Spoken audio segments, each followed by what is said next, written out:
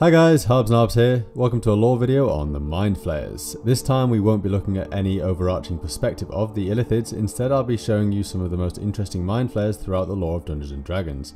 Now it may well be possible that you disagree with this list because I'm only including 5 Mind Flayers, and this is largely based off of my own opinion and how interesting I think they are.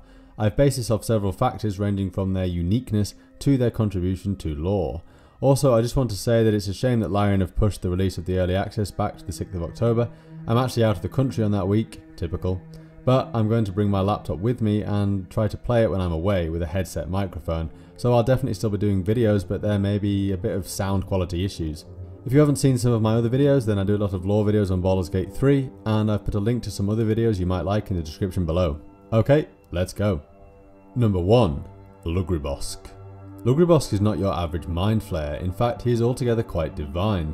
Spoken about in the Illithids by Brussar Cardell in 1998, Lugribossk is the proxy of the deity called Ilsensin, the greater deity of mind flayers, some of which believe that Ilsensin is their creator. However, I'm not going to delve too deeply into Ilsensin in this video. Lugribossk is usually sent as Ilsensin's proxy when the god wishes to assist a particularly powerful mind flayer with the task. Lugribossk's form is normally that of an Illithid. However, when Lugribossk is enraged or in battle, he can call upon the power of its lord and transform into something far more terrifying. Lugribossk becomes 30 feet tall, and its nails on its hands and feet turn into huge black claws. The creature retains its tentacles, which also grow to a huge size. Lugribossk is an important part of Mind Flayer lore, as it is mentioned in the Astromundi Chronicles. These chronicles are ancient and of unknown origin. They try to explain the Mind Flayer origins, but scholars have doubts to their veracity. In the Illithids we can see the following quote from the Astromundi Chronicles. A race of bastard children hidden beneath the world by their progenitors refused to go gracefully into oblivion. Instead, marshalling their strength and bound together by their mutual hate for their creators, they mastered mentally latent powers resulting from their mutant heritage. Led by the strongest minds amongst them, Illithid and Lugribossk, the mutants rose unbidden and utterly destroyed their creators. These creatures took the name of one of their heroes and spawned the Illithid race. Now, what this text implies is that the Mind Flayers are simply mutants of another race, and that there were 2 leaders, one called Illithid and one called Lugribossk. The reason scholars take issue with this is because no other source has ever mentioned Illithid as the name of a person. Nevertheless, it is an interesting bit of lore in D&D that is deliberately kept vague.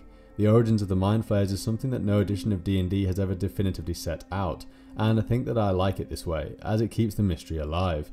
However, I'd love for Lugribossk and Ilsensin to be explored more in 5th edition. Number 2. Methil El-Viddenvelp.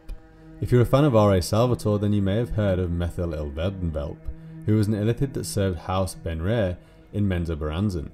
Methil came from the city of Flayers, which was in the North Dark, situated underneath the Lurkwood. Methil served Yvonne Benrair as an advisor, and this was part of a deal to save Flayers from a drow invasion, and in fact Methil proved very useful to House Benrair due to its psionic abilities, which were primarily utilised against House Oblodra, who used to be a strange house in Menzoberranzan fascinated with psionics. It was even rumoured that in the book Menzoberranzan 1992, that the drow of that house was sent away to train and maybe even breed with the Illithids. Methil was certainly good at giving the impression of being loyal to House Benrair, and it was also believed that he was a double agent in the city, but his use to Yvonne Benrair usually helped to further her own interests, even if having a powerful Illithid that high up in an advisory position was at the detriment of the wider Menzoberranzan. In 1339 DR, Methil's city of Flayers was in fact destroyed by Doerdan and his companions, which triggered Methil to start a group called the Sept 3 Gact, using the ruined city as its base. They wished to remake an Elder Brain and reforge the city.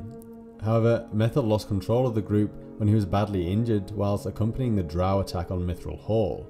Methil disappeared after this injury, and a Mind Flayer called Galgast assumed control of the Sept, also attempting to re-establish the city of Flayers. In more recent times, Methil is still in the service of House Benrair, serving Quenthel Benrair, the 3rd daughter of Yvonne, and the new matron mother. By 1484 DR, Methil had grown in power immensely and existed more in mind than body. It was also insane, but it wasn't clear whether this was down to its great power or the injury that it received during the drow attack on Mithril Hall.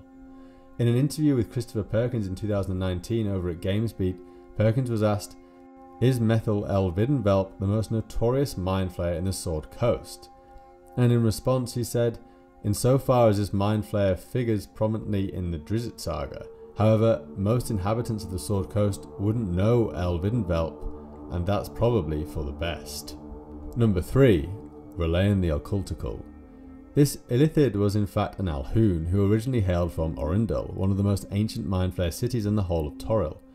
Alhuns have achieved a limited form of lichdom, and according to Volo's Guide to Monsters, Alhuns try to find a path to lichdom quickly through the use of arcane magic, which is forbidden in the majority of Illithid sects. Alhuns were largely seen as abominations due to the fact that they did not want to join with the Elder Brain upon death. In fact, they attempted to break the cycle of Illithid life entirely by extending their own. We can come across an Alhun in Baldur's Gate 2, who is implied to be one of the leaders of the Mind Flayer sewer base. You may have missed it, but it does say, "No, my army is not yet complete," when you enter. Ralayan also has an indirect link to the Baldur's Gate franchise, but he is not actually in any of the first 2 games. He is a member of the Twisted Rune, which is a secret cabal of liches and undead spellcasters, largely based in Kalimsham, but with a powerful influence over most of the Lands of Intrigue. They secretly controlled half of all the noble families in Kalimsham and were immensely powerful.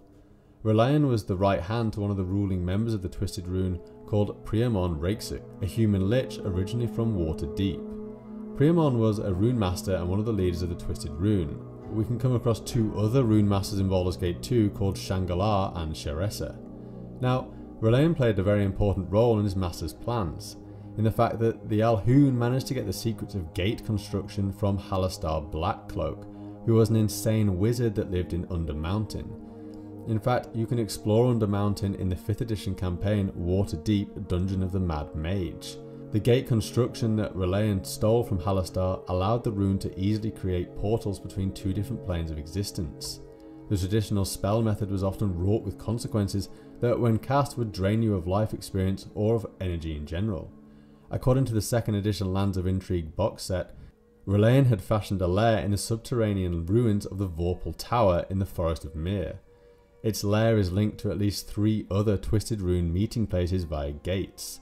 In fact, it is my belief that when we step through this portal in Athkatla to find the Twisted Rune, this is in fact one of these gates that Ralayan discovered how to make, as in response to us asking where we are, Shangalar says, "Athkatla? Hardly. The portal is known only to my creatures, and yet you had a key, a rogue stone. What did you hope to accomplish by trespassing in my chamber?" The Lands of Intrigue box set also states that Ralayan wants to become a ruling member of the Twisted Rune in a decade or 2, and although the Twisted Rune has had no mention in 5th edition, it could be that Ralayan is now one of its leaders. In the 4th edition Forgotten Realms campaign guide, it says the following on the Twisted Rune. Events and alliances in Kalimsham have long been influenced by the Twisted Rune, a group of powerful undead spellcasters led by a mysterious figure who wears a corrupted version of Kalemvor's symbol. The Cabal meddles in mortal affairs for power and amusement, and it has forged alliances with Genasi leaders in both Kalimport and Memnon. The spellcasters control a handful of still functioning portals leading to places across Faerun. They have hundreds of agents, most of whom don't know their ultimate masters. Number 4. Thaqualm. Thaqualm is interesting because this Illithid is an example of a good mind flayer, or certainly a redeemed one.